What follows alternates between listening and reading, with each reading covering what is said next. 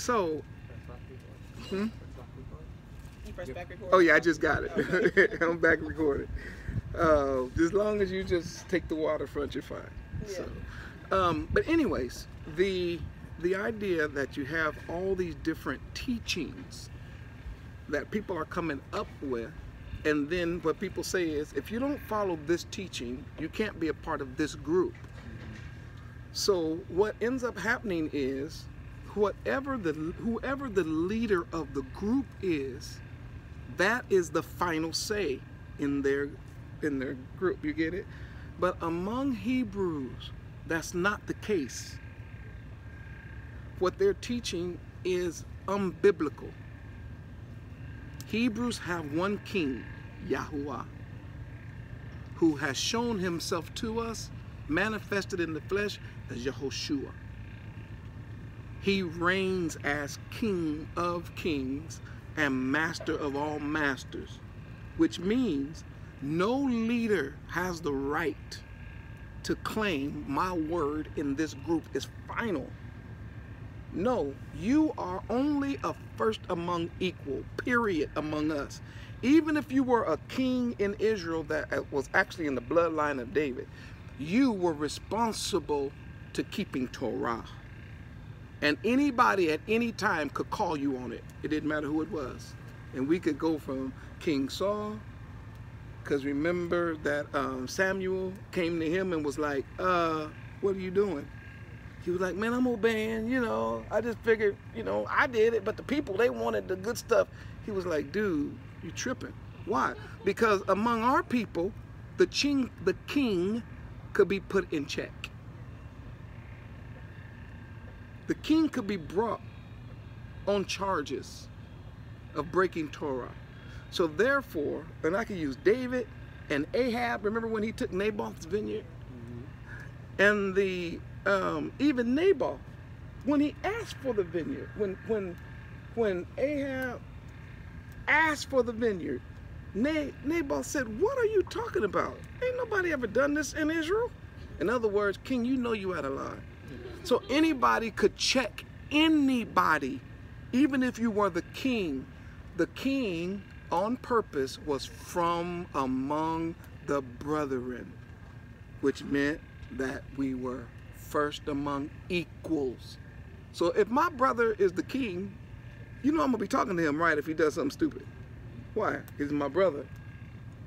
But the way people are setting up camps today, they're making every Hebrew group servant to the teaching of that particular group's leader.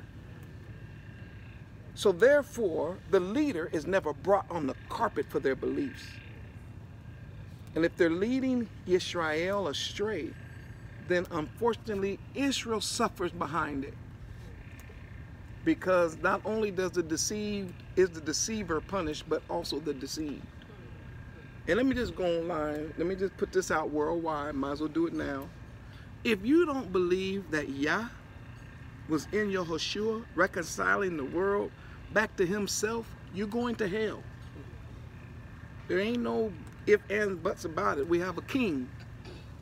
And the idea that people are trying to create doctrine on the fly. They wake up one day and go, oh, I think this, and then teach other people to do it is against the Torah. All right, let's look at Matthew chapter 5. Oh, by the way, on the other side of the coin, you have the Christian churches who they don't teach Torah at all. As a matter of fact, they believe that the whole purpose for the coming of the king was to get rid of Torah. And so I titled this little message, oh, it's going to rain a little bit, huh? Okay, we're good.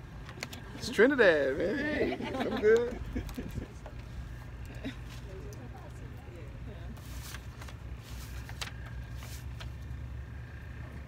I want to talk about why Yehoshua came in his own words.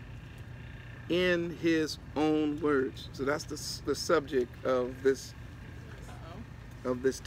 lesson. You good? Uh-oh, might get bad. Oh, they're prepared.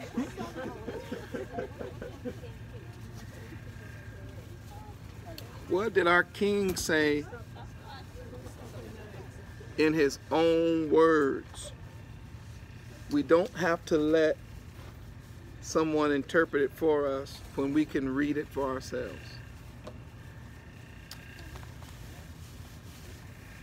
How many of you all been following the series we've been doing in Matthew? Have you seen any of the lessons we've taught in Matthew? You haven't, but you have? Okay, some have, some haven't.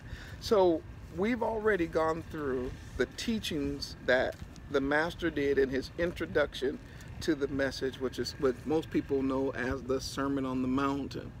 Now, the way it begins is by way of introduction. Those are what people call in church the Beatitudes. And the reality is,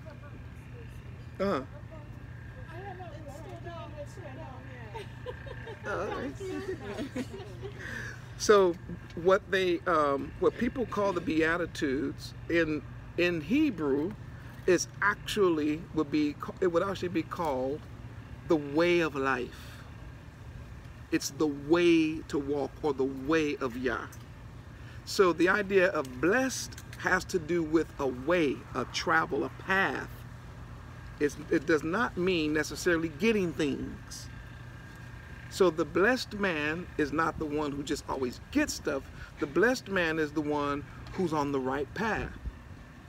There's two words for blessed. We don't have to do that today, but just know that all of those, all what they call, like blessed are the poor in spirit, blessed are the meek, blessed are the merciful, all of those means the one that's right, the one that's on the path, has these particular attitudes and attributes connected to them. Then we are told at the end that we are the salt of the earth and the light of the world. Now this is coming from the mouth of our King. And if you haven't seen that video, you should maybe want to go back and check that out, because there I talk or bring out in the scripture how Yah has on purpose called us to be visible. And even when we don't try to shine, we shine. That's why we are told to let our light so shine that men see our good works. Why? Because they're going to see you regardless. You are the menorah of Yah. And he's going to always be walking among his candlestick. So therefore you should let your light as a menorah shine in a positive way, so that they will see your good work and glorify Yah who's in heaven, and not necessarily you. You get it? Okay, so this is that's the introduction to the message. Now, before he actually starts to preach the message, he gives another introductory statement, which is going to be his launching pad for everything else he says. And it's right here in this text.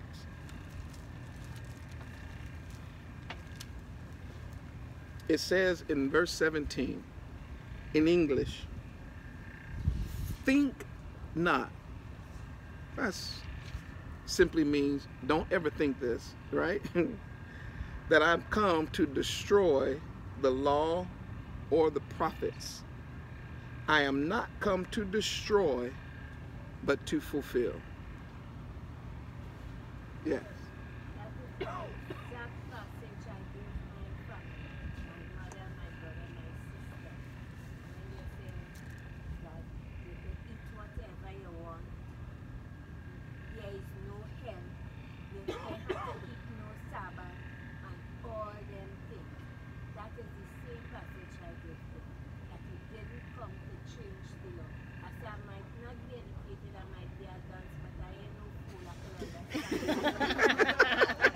That is. I can understand that. So when I come into the truth and I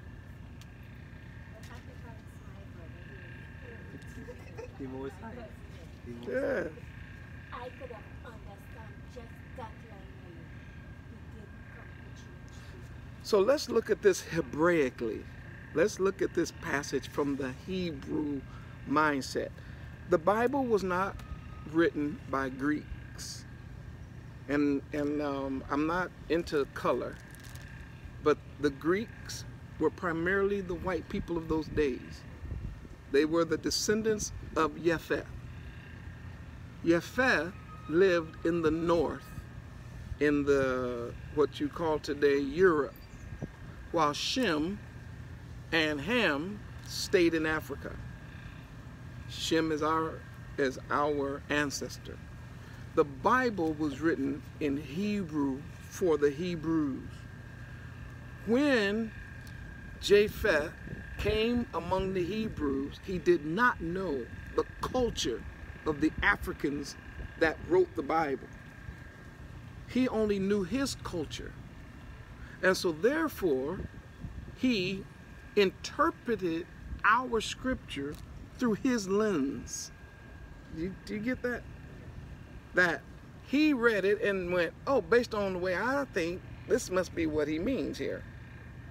So in this passage, we're going to discover some things Hebraically that does not line up at all with what we're going to find out. What Yeshua says here does not line up with what most white Europeans think he said in this passage. What he says here is very, very Hebraic. So I want to break down some Hebrew words. That's why I'm glad you all came out. You brought your Bible, you got your pens, pencils, and all that. I'm going to try to go kind of fast because I want to give time for question and answers at the end. But, of course, anytime you want to ask a question while I'm teaching, feel free to do that. All right. So the first word in that first verse where it says, think not, the first word I want you to see is the word for not.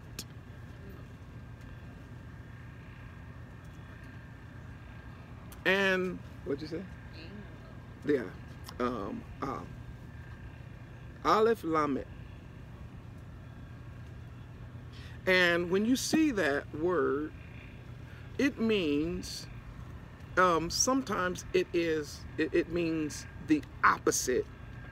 Or it could be like whatever he's getting ready to say, he's like, absolutely do not do this. So the idea of, so then the emphasis is not on the not, it's on think. Absolutely don't do what? Don't think? No. He wants you to think. There's something that he does not want you to be thinking about. He doesn't even want this thought to come into your brain, into your mind. The Greek word for think is the word nomidzo. And that word to the Greeks means more than just thinking with your mind. It has to do with custom. That which becomes a part of life. That which, it's how you use it. Like, for instance, the Bible says, as a man thinks, so is he. So this word here in the Greek means to hold something as true, or to hold something that then alters the way I live or controls the way I live. So even the Greek word behind this English word think has to do with rule, R-U-L-E. Because what the king is going to say is, your rule of life cannot be what you think it is right now. And that is that I've come to destroy the law. But before we get there, let's understand that there's another word for, in the Hebrew, there's several words for think. And I'm just going to give them to you. I'll spell them, give you the definition, and then we will discuss them a little bit later. The first word I want you to write down is the word devar. Do you want it in Hebrew or English? Both? Okay. So devar in Hebrew would be dalet, dalet, bet, resh. And maybe Udo could put it up. In English, D-A-V-A-R. You know, the bet takes on the soft sound when it's in the middle of a word. Okay? The basic understanding of devar, meaning speech or word, see, Now we would use the word think, but here it's speech or word or command, promise. I'm giving these words fast, I know, but I want you to see that it has to do with an arrangement or a placing of something. That's devar. Orderly arrangement or placement. Why? Because devar is going to deal with, thank you, devar is going to deal with patterns. Because your thinking creates patterns. And if you think a certain way, you're going to then pattern your life after that. So the word devar actually means word. Second word for think here is the word dot. D-A-T in English, dalet tav in Hebrew. Dalet tav in Hebrew. This word dot, dalet tav, is related to nomos or namos in Greek, which is related to our word for law. And it is a decree or a judgment. Now, what's interesting about that word is it's connected literally to what you would call something being regulated. Something that has boundaries put on it.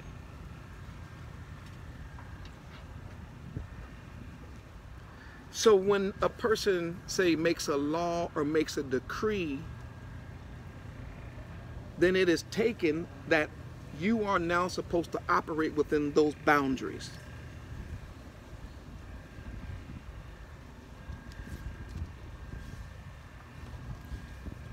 The third related word, and I'm going to give you a little more detail on this word, is chalk. It would be spelled chet kof in Hebrew, and we would spell it, I don't even know how to spell it in English, C-H-O-Q. Would that work? Yeah. Okay. I think I guessed on that one. And it is, the idea again is statute or ordinance, and again it limits. It's the idea of limitation. So this word, the nuance that it carries when we talk about think, it has to do with a personal resolution. For a person to come to a resolve on their own, like, I've looked at this and I've resolved that this is the fact, and therefore I'm going to live like this. So you see how they kind of, you got a rule of your life, but everything that this word think has is going to be connected to law. It's going to be connected to a particular boundary or a decree.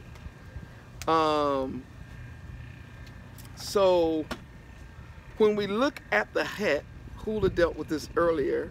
The het, well, she dealt with the, yeah, she dealt with the het from here. The het is a tent wall or a wall of separation. And Kuf is a picture of the sun on the horizon, and it represents the idea of coming together. So the word, when you put them together, it means separation and coming together. I know that sounds confusing. Separation and coming together is our English word for custom or tradition. It is our separating and the things that we do that are separate from everybody else that draws us together as a people. Okay, put it back in the sentence. Think not that I've come to destroy the law and the prophets. So, if you think he's come to destroy the law and the prophets, then you're going to gather with people who also believe he's come to destroy the law and the prophets. Why? Because that then will become your tradition, it will become your custom, it will become your culture. So that word there is related to this Greek word, again, because your culture, watch this, becomes your rule of life. If you think that the king came to do away with the law and the prophets, you will start living as though those laws and the prophets are done away with. It will become your culture. It will become your custom. It will become your function, and it will become your duty. That's why when you tell people, no, y'all didn't destroy the law, they feel like it's their duty to straighten you out. They feel like it's their responsibility to pull you to the side and say, look, young man, listen to me, young woman.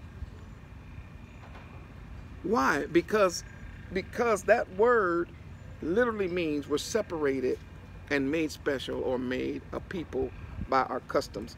Now, the last word is the one most likely used here, because there's more. I'm just going to give you one more. This is the word most likely used here, and it's the word mitzvah. Oh, no, I'm going to give you two more. Let me give you mitzvah first. I'm still dealing with this idea of thinking. So, you know, mitzvah is the Hebrew word for law or command or precept. So once again, we have all these words that English says think.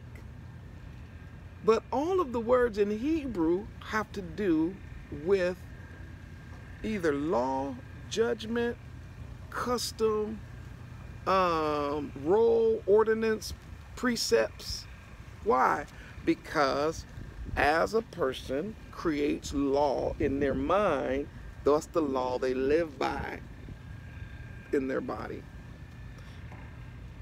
Okay, so the word most likely behind this Greek word here is our word for Torah. And that will be spelled in English T-O-R-A-H.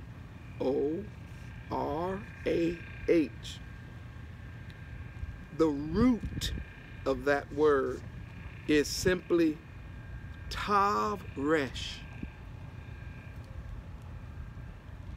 What is a Tav? Signs covered. Yeah, mark, a sign of the crossing of two sticks together, which makes a mark. What is the Resh? Head of a man. Yes, it's the head. So literally, that word is the mark of a man. The mark of a man had to do with a man's borders. If you were given land and you had borders, that was your mark. We have a term, I don't know if you have it out here, but in America, they say, you want to make your mark in the world.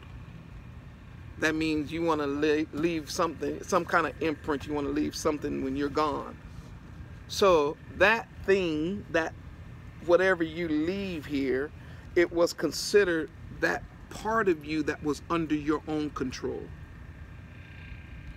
So, while we have the instruction side of Torah, every human has Torah inside of him. There's a part of you that you control. Somebody says, no, man, I'm out of control. No, you're doing exactly what you want to do. Now that flies in the face of everything they're teaching us now, that no, you're a victim of this, of that, of this and that. And I'm not saying that we haven't had rough times, but the way Yah looks at a human is that he has, or she has, an inner voice that tells them what to do and tells them what to think. So we are constantly told in Scripture to bring that man under subjection so that we are no longer thinking according to our own mark, but we should be thinking according to his mark. Of course, Torah is his mark on us. We know that later. We'll discover that. So watch this. The Messiah is saying, I don't ever want you to even let it for a moment come into your thought processes, so that it will begin to be a law in your life that I came here to destroy the law. I don't want that thought to ever even come up in conversation. I don't want it to affect your behavior. I don't want you to I don't want it to become a law. I don't want it to become a boundary. I don't want it to become a marker. I don't want that thought in you at all. Matter of fact, I don't even want you to think at any time that I came here, now watch this, to, and I think the English word is destroy, right? He said, don't think that I've come to destroy. Oh, before we get there, let me do this word. I have come. Write that down. So he's telling us what not to think. Now he's telling us this phrase, I have come. In Greek, it is erkomai, and erkomai simply means in Greek to come from one place to another. And so while that is what he says, Hebrew has a deeper understanding of that. Erkomai simply means if a person just moves from one place to another, then that's him coming. But when he said that, he used a different word. Who already knows where I'm going with this? He used the word teshuva or shuv. S-H-U-V in English is the root word. Shin, bet in Hebrew. And that word literally means turn or seat in Hebrew. It means turn, or it could mean seat. Now I know you're thinking, how is that the case? Shin. Does anyone know what the shin represents in Hebrew? It's on your download if you have it. Yes. What's the picture? What's the picture of a shin? Two front teeth. Excellent. Two front teeth. To eat something, a person presses down with their front teeth. Right? Especially if they're really hungry. They're eating, right? And so you have the idea to press. The bet is what? Is a house or a tent. And so therefore, when you combine the two letters together, you have press toward the tent or press toward the house. Why? Because as a person is gone away, when he comes back, especially if it's a long journey, the closer he gets to the house, the more excited or the more anxious he is to get there so he could go inside and sit down. So if it's the man of the house and he's been working all day, when the sun starts going down and he's tired, what he wants to do is he wants to press toward his own door of his tent and go inside the bed and sit down and relax. Or here's a word, he takes his proper place. So how many of you all had the fortunate experience, if you did, of having a father or a grandfather who actually had a job or worked and provided for the family? Raise your hand. Okay. If you did, then you will know most of the time dad or grandpa had his seat. So if you was a kid in the house and you was in his seat, right? You know why you're agreeing, right? Because we still do it. It's still in our culture to this day. So when daddy come home, if you still in his seat, he may say something, he may not. But if he look at you, you already know. Get out of daddy's seat. Now, mama, she might run interference and be like, baby, get up. Daddy's home and you in his seat. Why? Because that is a part of the culture. Work hard all day, wants to come press toward the house and take his seat. And when he's at that seat, he's sitting in the seat of authority. Please write that down. It is the seat of authority here in this passage. So, what is implied in this word then is not just a going from one place to another, as the Greek says, but watch this. What's implied is a returning home.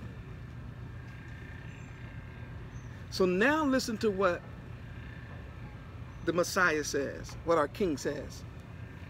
Don't think that I've come back here. Come back here? Yeah.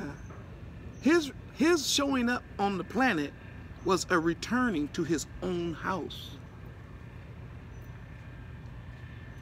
He came unto his own, and his family didn't even know him.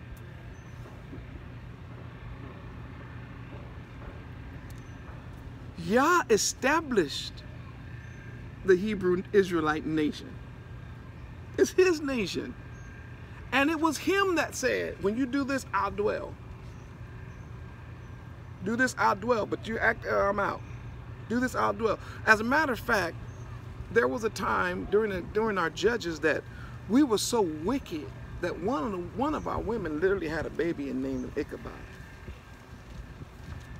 to represent that the spirit of Yah, or the anointing or the glory of Yah, had departed. A nation without his king. So when Yeshua says, think not that I have come, the word that he used to the Hebrew mind was shu. Don't think that I've come back here to dwell and to sit here to teach, to take my proper seat. Watch this. Now he puts to destroy the law and prophet.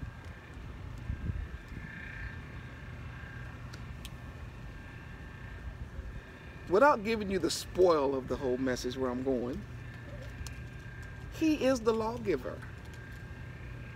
So just to get that out quickly, he is the one who gave the law to Moses.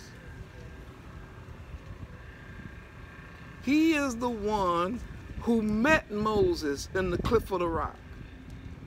He's the one who met Joshua before he went to Jericho, standing on the mountain, the captain of Yahuwah's host or army.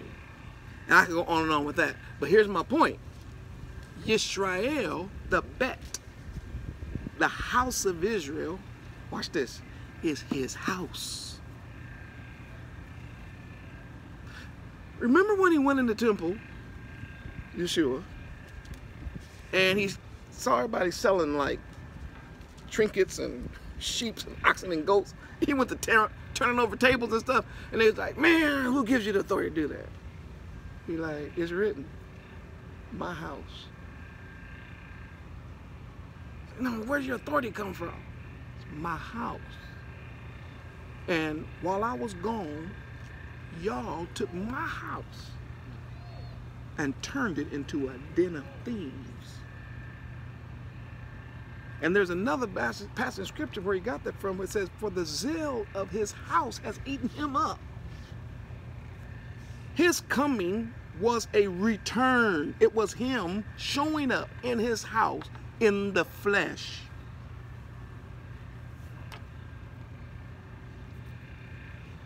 So, he not only comes to the house, but he takes a seat. Whew, I didn't want to have to get this deep, but when you read Luke, you're going to discover that Yahushua went to the synagogue on the Shabbat, and they asked him to read. So he took the scroll, opened it to the passage in Isaiah. And it was and where he opened it, it read, "The Spirit of Yah is upon me. For he has anointed me to preach the gospel." Y'all heard that.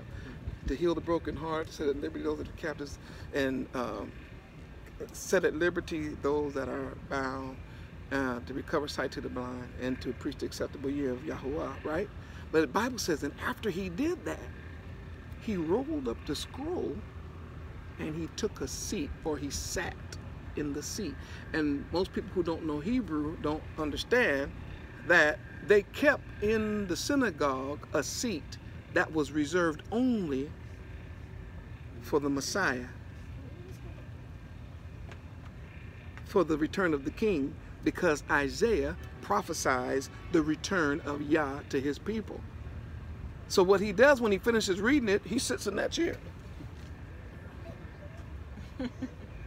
So he sat down. They was like, what the?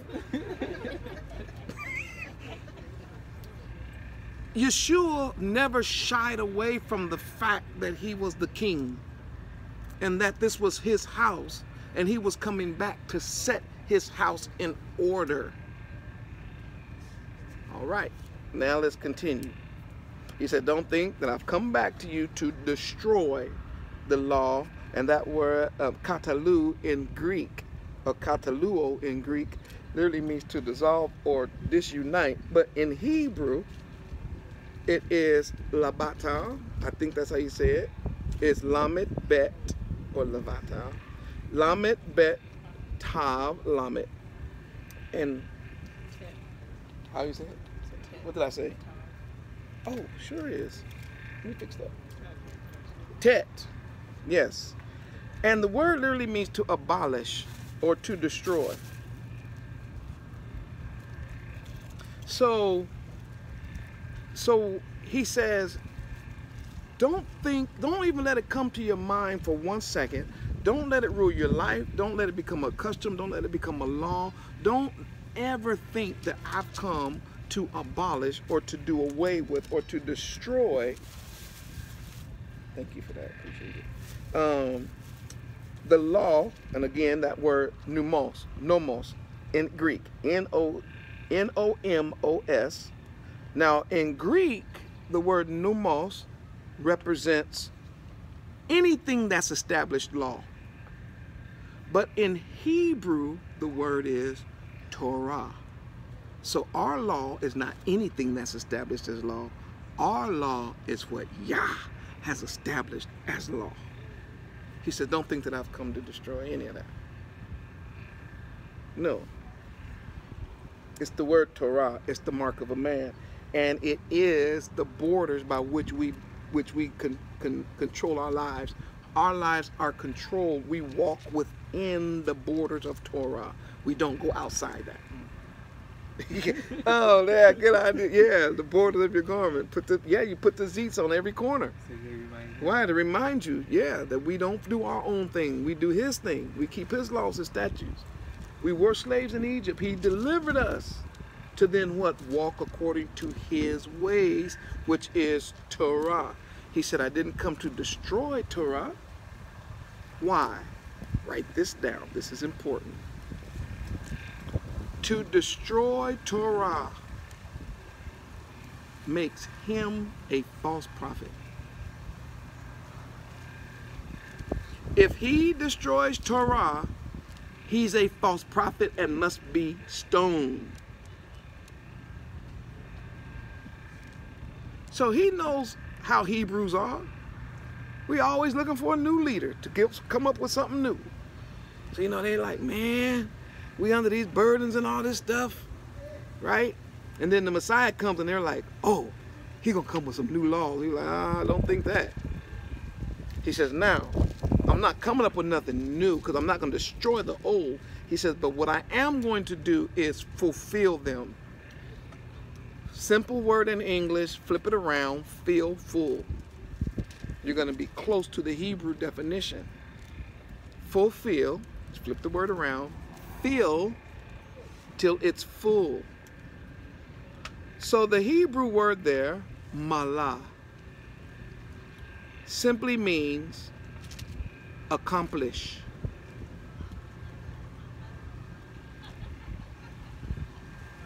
It means to accomplish.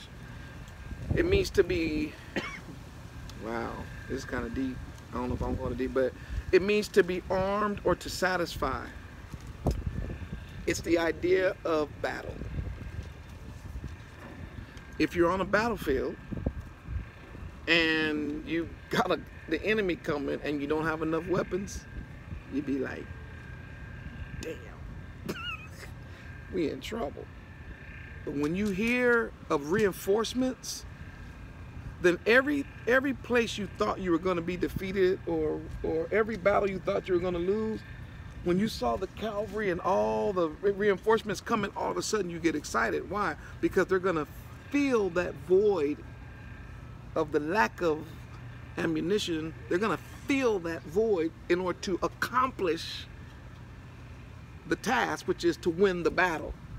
He's saying, I'm coming bringing the big guns. We're going to win.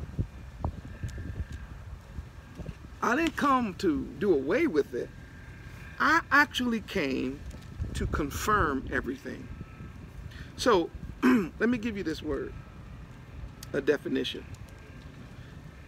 It's the idea of continue. As I mentioned in my introduction, that a lot of the people say he came to destroy the law or do away with the law, but it's the exact opposite of what he says. He said, don't think I came to do that. He really came to continue it. That it may continue, but the idea is I need to continue it because you all have put holes in it. So I need to fill the gaps. You all have twisted it. I got to untwist what y'all twisted. You guys have taken stuff away. I got to put it back. You guys have added stuff. I got to take that off. Why? Because I am the one that's going to create the perfect chain of words to complete the sentence of Yah. I'm going to make it perfect from the beginning to the end. That's why I've come. Can I say it like this? I'm the missing link in the chain. It ain't never gonna be right until I am put in it. Now, knowing that, you can see how from this verse forward, when he gets into like verse 20, he's gonna start talking about what you've heard and what I say. What you've heard and what I say. Why? Because once he establishes the fact that I'm the one with the final say, now I'm going to start immediately putting things in their proper order. Well, Yeshua, how do you know the proper order? I wrote it. It's mine. You think Moses gave you the law. But if you read Moses, Moses said, these ain't my people.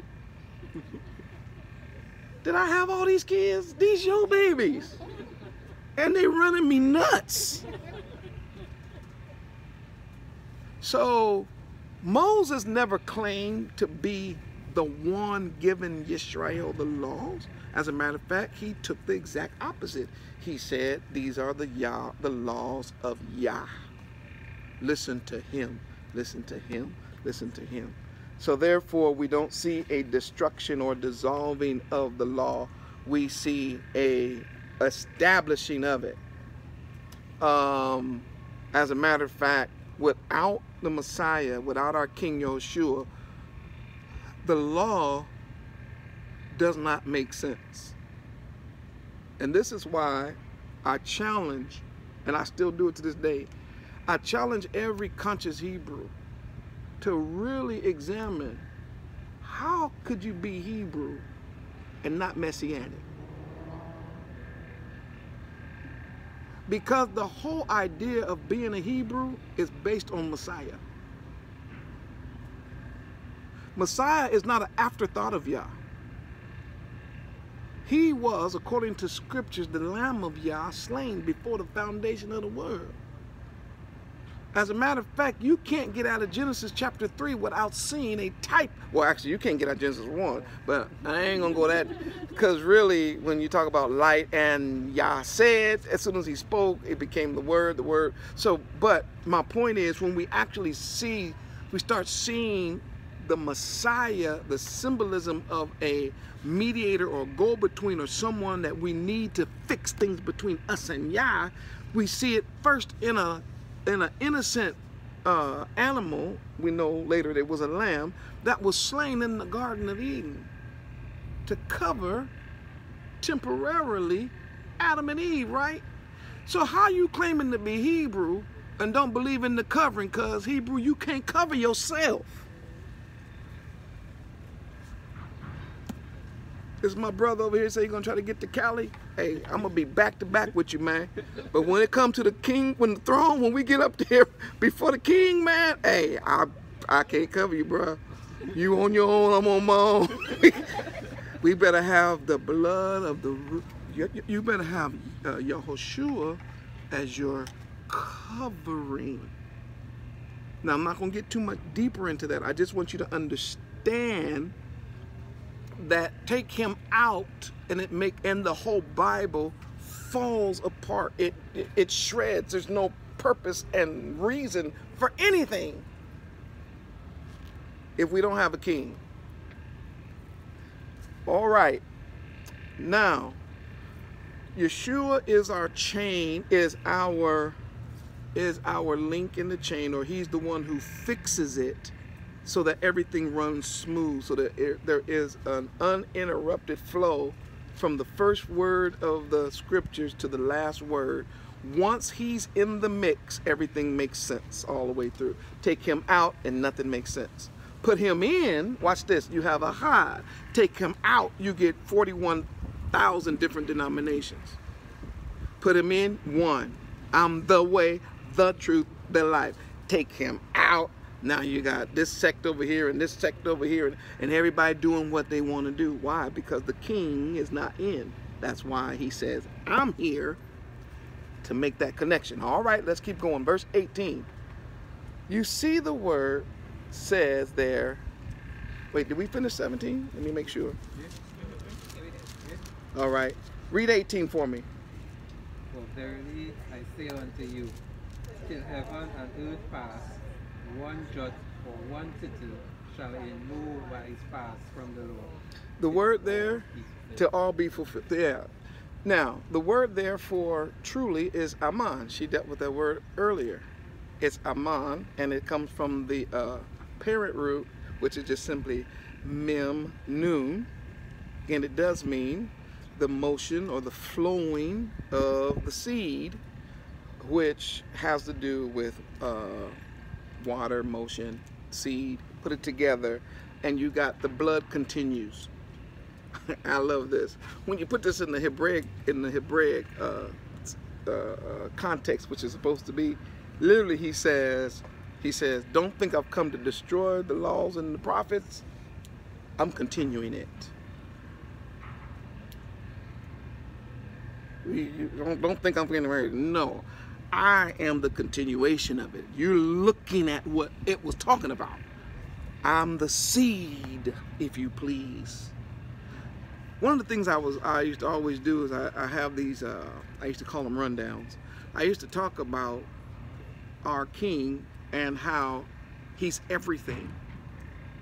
So he's the root and the fruit. He's the seed and the savior. He's the child and the king at the same time. He's the priest and the prophet, right? He himself is the sacrifice and the sacrificer. So I can go on and on with that. But here we see what he's saying is, no, I can't destroy the law and the prophets. Why? Because I am a result of that. I am that. I put that in motion. And as strong as seed is from a father to a child, and we learned lately that that's a digital, DNA is digital. So that's, have you ever heard the term apple don't fall too far from the tree, even in a strong wind? Somebody look at you and say, well, you look like your daddy. You look like your mama, right? So the idea is saying, I can tell your bloodline by just looking at you. So that idea became surety. So this is what he said. I am the surety to the actual word. When he said truly, truly, he said, oh yeah, you can believe this. Now here's what he's saying. Until heaven and earth, right? Let me make sure I got that right. For verily I say unto you, till heaven and earth. Heaven in Greek, orenos. Even the Greeks interpreted heaven as a vaulted expanse, which simply means they knew that the earth sat on a flat plane and it was covered by a vault or a vaulted expanse. So they didn't, this whole idea now that there's just some ozone layer around this ball that's moving 1,000 miles an hour and spinning and all this kind of stuff, that is a new thought that's being put out there, and people are buying it because they buy evolution. But if you want to be a Hebrew, then you got to know that we are not based on what's called a solar system. The sun, which the soul, where they get the word S-O-L from, the sun was not created according to our Bible until day 4. This world functioned from day 1, day 2, day 3, day 4 without a sun because we had Yah's light. He made 2 great lights according to the scripture and put them in the sky. Put them in what's called the firmament, which is our covering. Now, what is he saying with the word heaven? In Greek, the way they interpret it was the vaulted sky, because in their brain, that's the only possible explanation it could be. But in Hebrew, the word is shamayim. And while it does mean the sky, it also means, watch this, the abode of Yah. The house of Yah, if you please, the abode of Yah. So when the king says heaven, he's not talking about just the expanse. He's talking about the Shem. Shem is a word that we get our word breath from. Shem is where we get our word breath or wind or name. Good job. Shem. So Shamayim is related to, just write this down, we won't go deep. The Shamayim is related to the witness of Yah. Have you heard verses like, the heavens declare the glory of Yah? Okay, so the Shamayim witnesses. It is, the Shamayim is the character of Yah. So what he's really saying is, until Yah's character is gone, because he has written in the heavens. He's not just talking about just a regular sky. No, he's literally saying, I'm putting all of Yah's reputation on Torah. If Torah fails, ain't no Yah. That's what he's saying. When he says till Shamayim, and now the next word for earth, we would think he would say Adamah. That's not the word he used though. He used the word Haaretz. Haaretz, Adamah means Adam, where we get the word for soil. But Aretz means earth. So what's the difference between soil and earth? Soil represents a particular piece of soil, where earth represents the whole thing. So he's saying, not only will Yah and his reputation be completely gone, we'll get to that in a minute, because he's actually saying the opposite. He's actually saying that it ain't getting ready to pass. But he's also saying the whole earth. Now, here's your definition for earth, because it becomes idiomatic. It becomes an idiom. So when they say the whole earth, what we're going to be dealing with is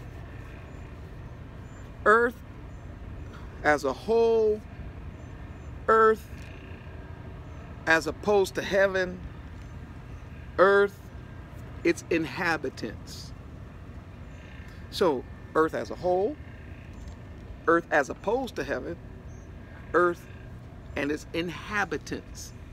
He's saying until Yah and his reputation is gone, the sky and his abode and his witness is gone, watch this, and the whole earth is gone, which means you too, and every one of you. He says not one jot. In English, jot is from a Greek word, iota. Yeshua did not say iota. It wouldn't make no sense. He said yod, or yad, Y-A-D.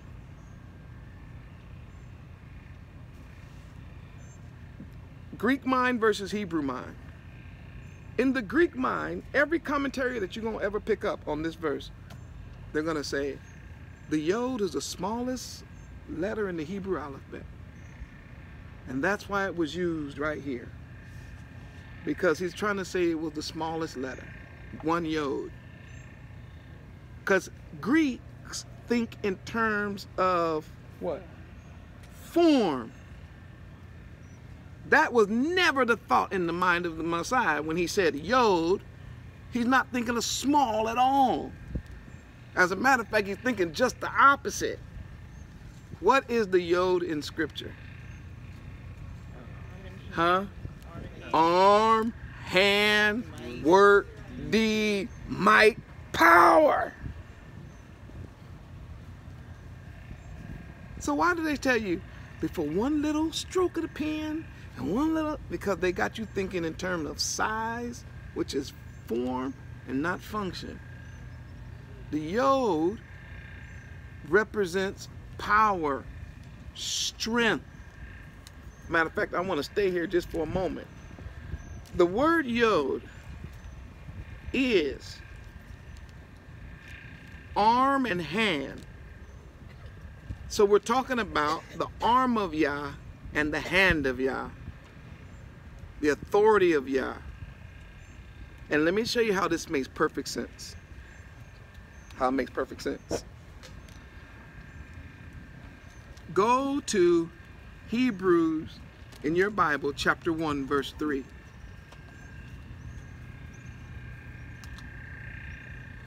And believe it or not, I'm almost done. Hallelujah.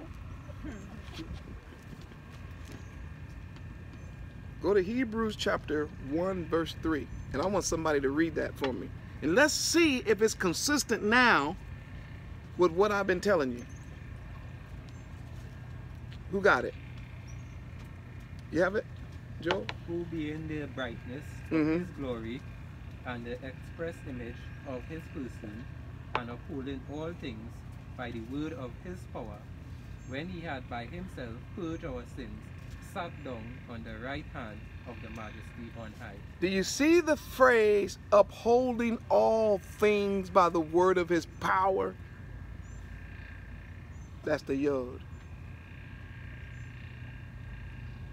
Psalm 89:13.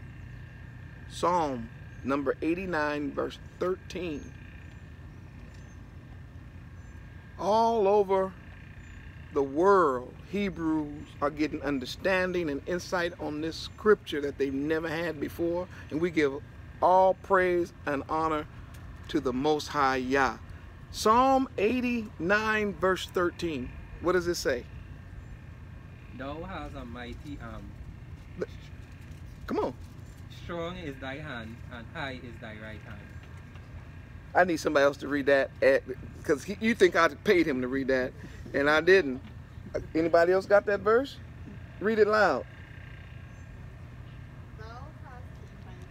The house of what? Mighty. No, very small. Because they said Yod here is the smallest thing. That's not what he said. What did he say? Mighty. You have a mighty. Come on. Strong is thy hand. Wait, no. Weak and small is thy hand. Strong. No, he got a strong hand. And high is thy right. Woo. So, do you understand, Zion, when he says not one Yod of the word? Because Yod is a powerful letter, but meaning in Hebrew. Here it is. Number 10 in Hebrew. It has the idea, it's the 10th letter of the Hebrew alphabet, and it has the idea of energy or power. The number 10 has to do with power or energy, or even a point of energy. Very important. The point of energy, the point of power means everything starts with the Yod. Say, huh? Because I'm going to show you what he's really saying here. I'm just going to give you a spoiler alert. What he's actually saying is, Yah, from start to finish, is what he's going to say. That nothing is going to leave or be taken out of Torah from start to finish. Somebody will say, well, how is the Yod, being the 10th letter, how does that represent a start? I'll tell you. The Yod represents the beginning of the exhibition of power. You already read the idea of he's upholding all things by his power and his hand. How about this? Isaiah 53, verse 1. You all know that one by heart.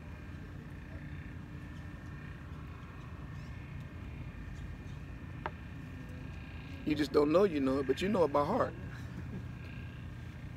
Read it.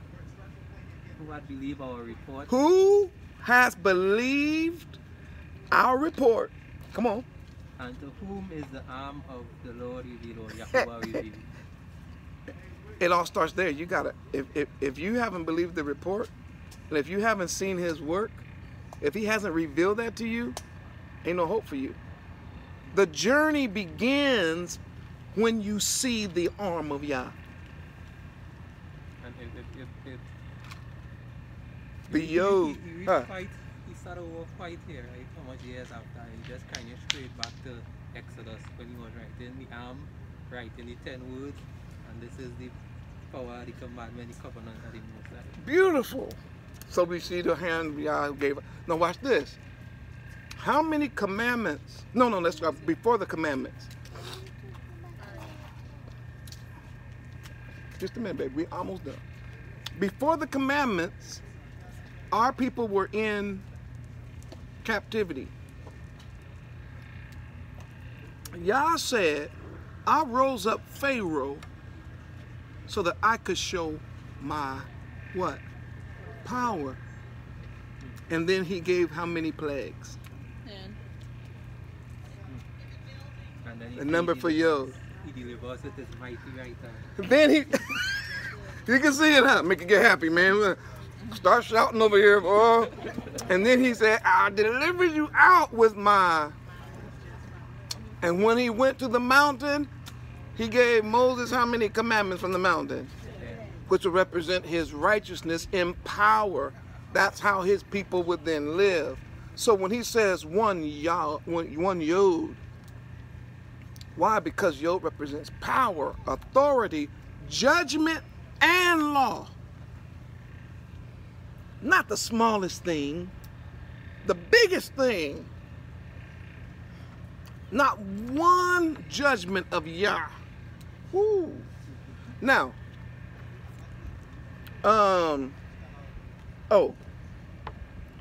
also, the idea of 10 represents also the idea of being holy, because remember, from the Feast of Trumpets to the Day of Atonement is 10 days. The first letter of Yah's name is a what? Yod. The first letter of Yehoshua's name. The first letter of Yisrael. The first letter of Jerusalem.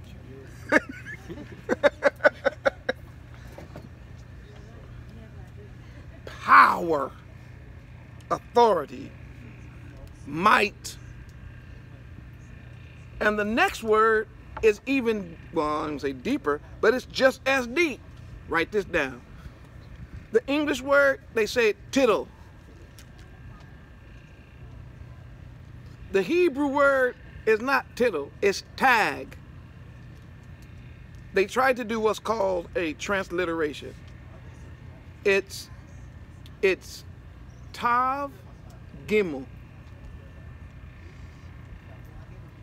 And it literally means to strike, or to touch, or to strike.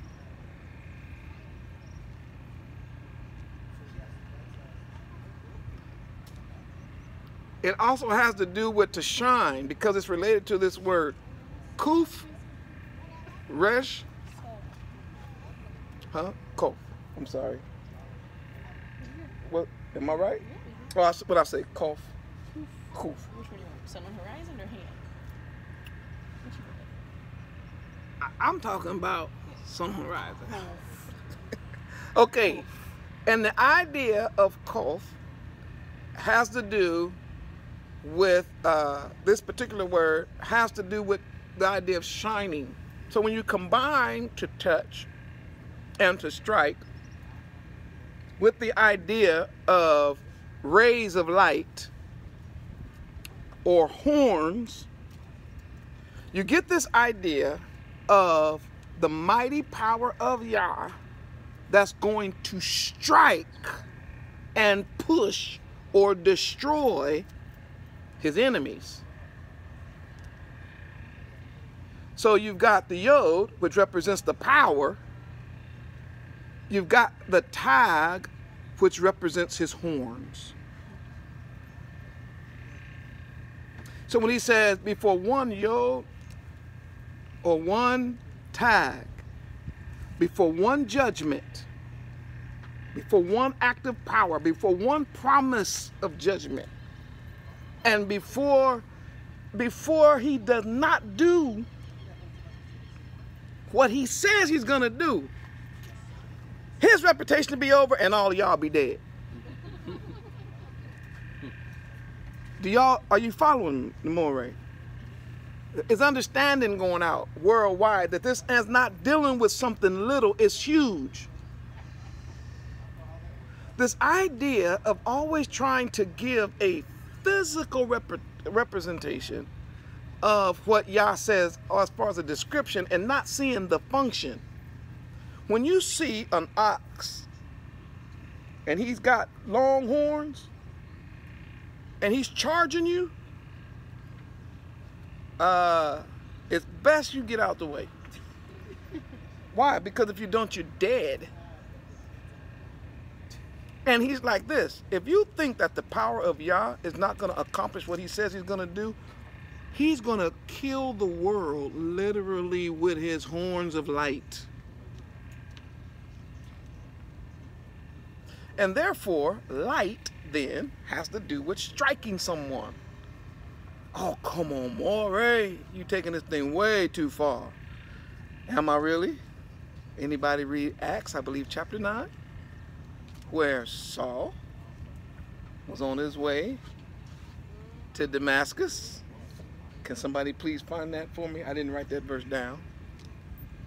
I need the exact verse. Let's see if he's ever hit somebody with rays. It's 9:3. Okay, come on. And as he journeyed, he came near Damascus, and suddenly there shined round about him a light from Shamayim. What? And what happened? And he fell to the earth. Wait, light shine. And what happened to him? And he fell to the earth. Wait, come on, now that's a grown man, right? I done been outside many times, light shine, ain't never knocked me down. What knocked him down? According to this text, not my words. The light was so powerful, it literally knocked him on the ground. It was a small exhibition of the power of Yah's light. Can I say this? Of his horns.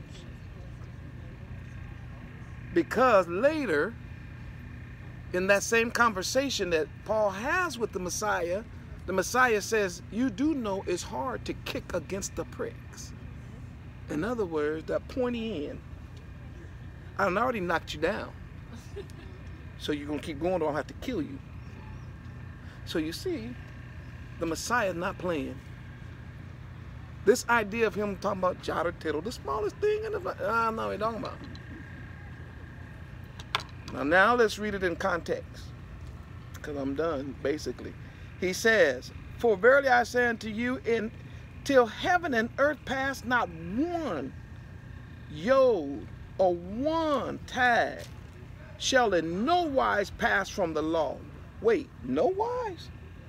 No, till it's all going to be fulfilled. Look, everything in there is going to be fulfilled. You can bank on it. Because he said truly, or he said amen, which is to say it's for sure. Everything. You mean our enemies being defeated? Everything. You mean being gathered back to side? Everything. Lions laying down by the lamb? Everything. What about people eating swine under the tree in Isaiah 66? Everything. We're going to learn our language? Everything. He's going to, what about getting us back from the four corners of the earth where we've been scattered? Everything. Everything.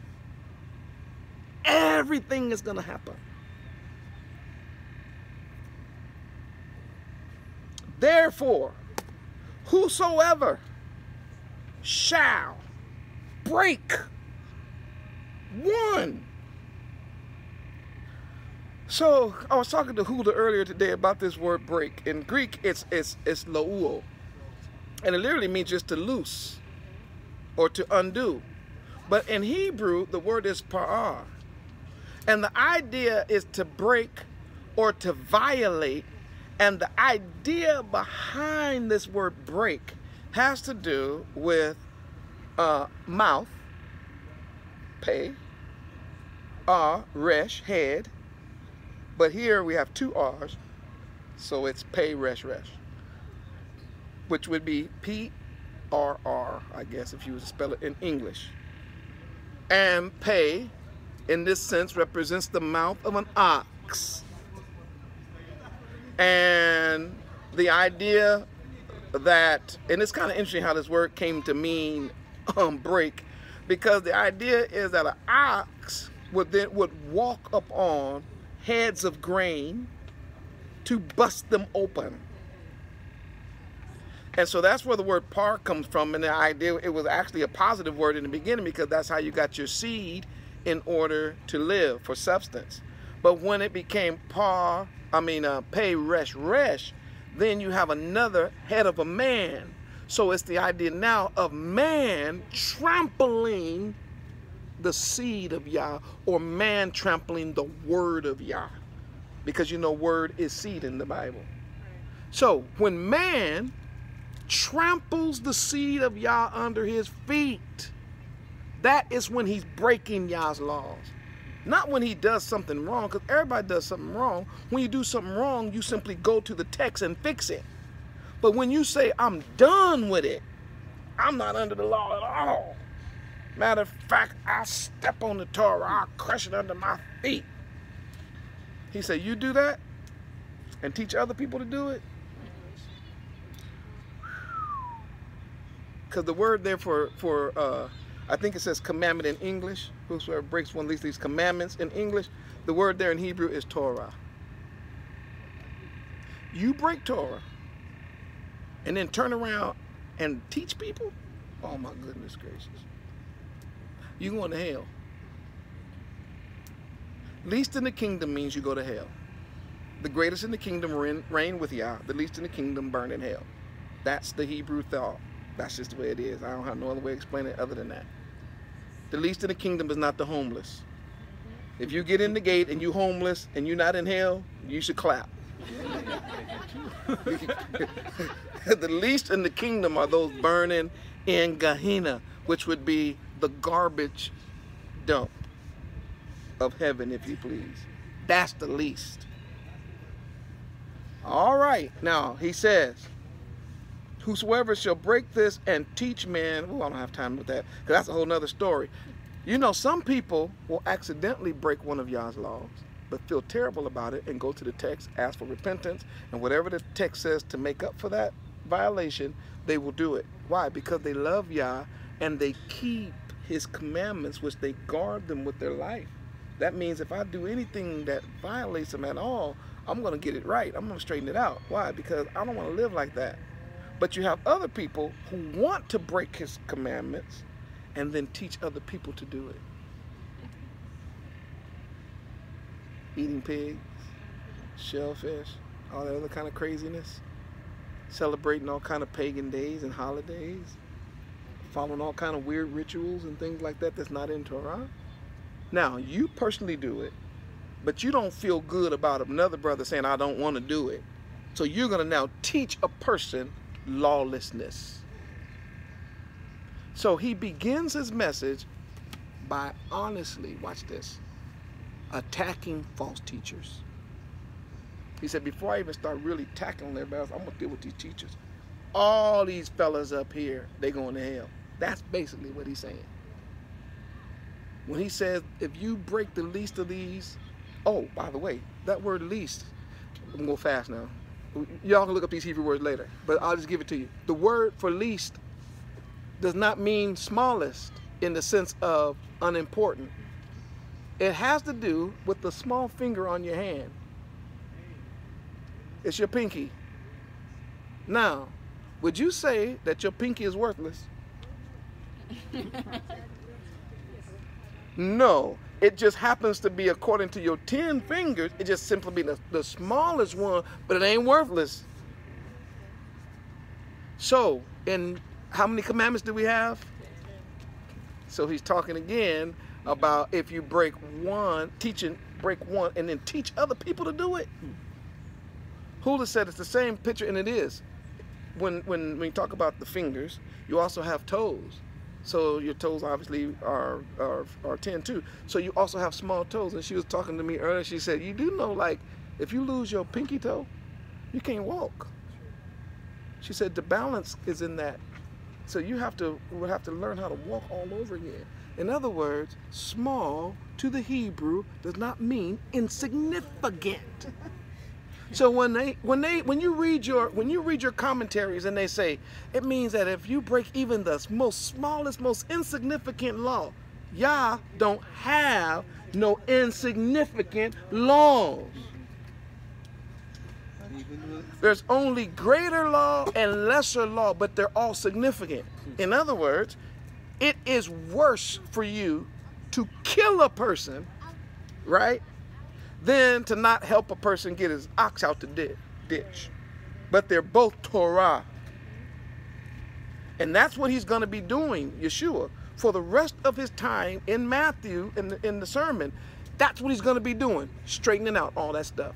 You've heard it said, don't murder. I'm telling you, murder starts in the heart. When you hate a person and all that, that's what you need to stop.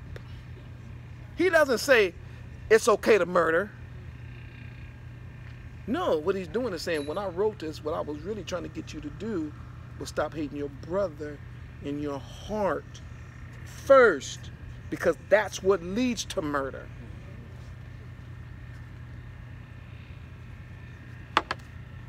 All right. Yeah. The last word I'll give you is whosoever shall do them. I'll give you the word for do. It's the word ash. Ash. How you say it? How you say it? Yeah. And that literally means to work or to do. Deuteronomy chapter 6. The laws were not given to just look at, they were given to do. Deuteronomy chapter 6 verse 1. I'm going to hit that one online real quick. Don't want no Hebrew to miss this. Now these are the commandments, statutes, and judgments which Yahuwah your Elohim commanded to teach you, that you might, here it is, do. People say, I like learning the Bible. Okay, but do you like doing what it said? You learn about Passover, but do you keep Passover? Are you doing Passover? You learn about the dietary law, but are you doing it? All right, so I think you guys got my point on that one. All right, so he ends with this, and I'll end with it. I'm going to end with this too. He said, the same shall be called great in the kingdom of heaven, in the kingdom of Shamayim. Now, watch this. Since I gave you the word Shamayim having a root word of Shem, which means the character or the very breath or the wind of Yah, then the kingdom of Yah then represents those who are aligned with his character.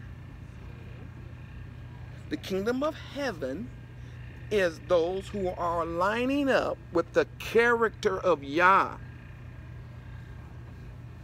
If you want to be gadol in the kingdom, which the word there is, man, write it down. Gadol is the word they translated into great. And the word literally has to do with a rope that has many, many strands. So you have a thin rope, you try to pick up something on just one little strand, boom, it snaps. But you add another strand and another strand and another strand onto the rope, and you keep twisting it, and it gets bigger. The bigger the rope gets, the greater it is, and the more useful it is in lifting things, right? So in the kingdom of Yah, ooh, I feel a shout. I gotta stop that.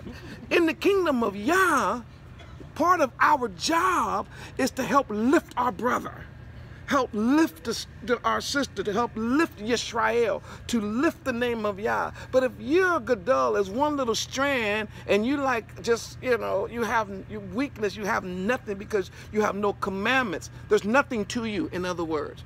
We used to have a term like that that says, you know, that person has a lot to him, and it meant that there's substance there. A person breaking Yah's laws, no substance there. They can't help nobody.